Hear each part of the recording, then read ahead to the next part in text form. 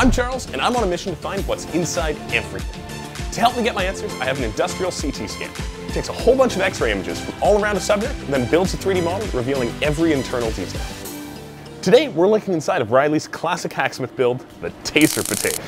This is a 3D printed case with electronics inside, so it should be a pretty easy scan. We'll just set it on a block and let it cook for a bit. I wasn't around when this thing was built, but looking back at the old videos, it seems like there's a high voltage source that will energize some of these external pegs after a random time delay. Turn it on, play hot potato, and you'll know when somebody loses, on account of the convulsions.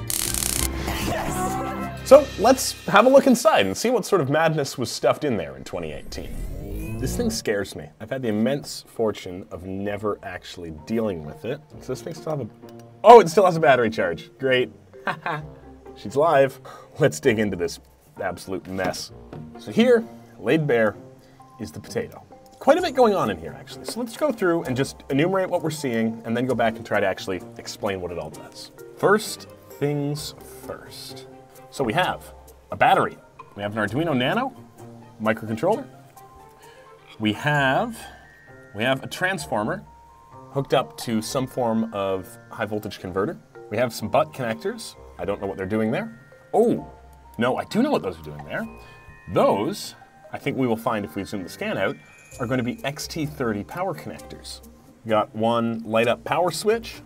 Aha, we got a transistor. Very important. That's going to be how we're turning the voltage converter on and off. And I think sandwiched on the Arduino, but not directly attached. Then, on top of the Arduino, we have some other circuit board here. I don't know what it is, but we're going to figure it out. So this extra circuit board here, which you can kind of see the outline of, that's actually a power converter. What that's doing is it's taking our single lithium-ion cell and it's boosting it up to 5 volts. And the reason I'm saying that with such confidence, you can see these 4 pins and these 2 mounting holes. Those are arranged in a way that really looks like it would be a USB type A connector.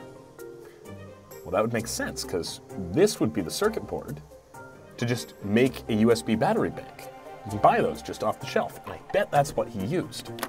I've actually gone and grabbed Riley, who originally built this thing back in, what was it, 2017? 2017. Maybe? 18? 8 years ago. Long time ago. 7 years ago. So we have the full scan brought up on here, and I want to ask you some questions. I don't even remember doing all that.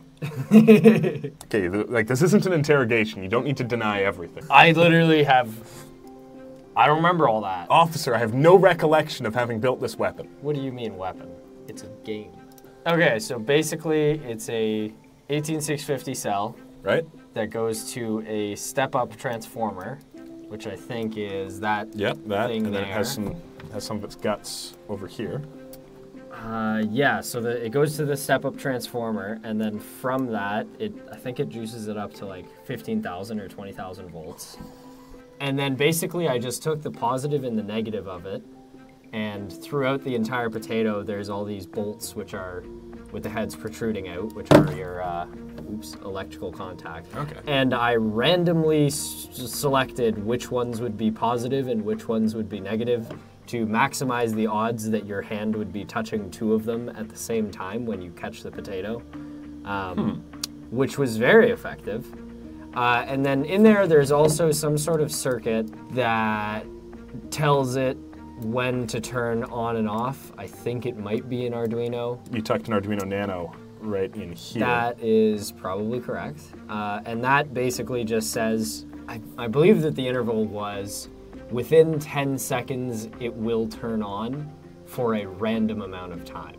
So there were, like, you could get pretty long rounds out of it, throwing the potato around, where, like, every time it was in the air, it's in the air for 2 seconds, say it turns on while it's in the air. By the time you catch it, it hasn't turned on yet. Or sorry, Okay. It's already turned off, and then you keep throwing it around. Like, eventually somebody gets hit. It lulls you into a false sense of security that, like, oh, maybe it doesn't work, or maybe it's not that bad. The charging port has actually broken out of the plug. Oh, that's why it doesn't charge. Yeah. I see. My best explanation for that would be it got thrown 30 feet into the air and then it landed. I brought this to like a bunch of parties. Like I would just bring this around. Like he's like, "Do you still have that taser potato?" And I'm like, "You liked that?" What would you do differently if you had to build the potato again? What I would do is I would probably do bolts around the center, make all the bolt heads a little bit smaller, increase the number of all of them, and then just as like a villainous little horrifying torture trick, I would put two contactors really, really close together so that they do arc every time it turns on. I think that would have a lot going for it. I think it would, because then you'd be really scared because you would know that it is on. What's going on with these connectors here? Is that an XT30? Where do those go to? Well, they don't. There's just a connector sitting here. It's not on the high voltage side, is it? Well, that's my thing, is I'm not actually sure. Oh, no, it totally is. Well, don't judge me for the fact that I was unconcerned with the fact that like none of this is rated for high voltage. Yeah, that is high voltage side. Yeah. Okay. Cool. So that's probably the one that comes off the right, because you need to plug the two halves together after you've assembled the first half. That's what that is. Yeah. Yeah, I mean, there's not really all that much to it. It's just that every part of it is concerning. Yeah, which is how you know it's a good project. I would say so. So all told, that is the whole adventure. Things powered by a battery, charged through this plug. That plug has broken. That's why the potato no longer works. That battery is switched by this power switch. That power switch, when active, delivers power to a 5-volt boost converter that powers the microcontroller. The microcontroller starts a random timer, and eventually it will turn on and activate this MOSFET right here. When that MOSFET fires, that connects the negative input power terminal of our high voltage power supply to ground of the battery.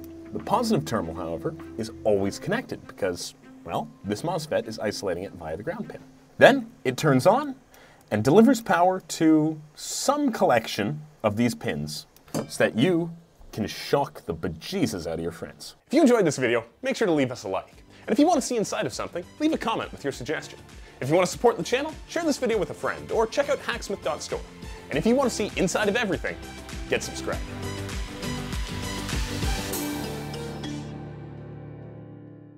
Yeah, if somebody was like, you know, put a gun to my head and said, like, make me a taser potato or I'll shoot, I'd probably let him shoot, but this is how I would do it.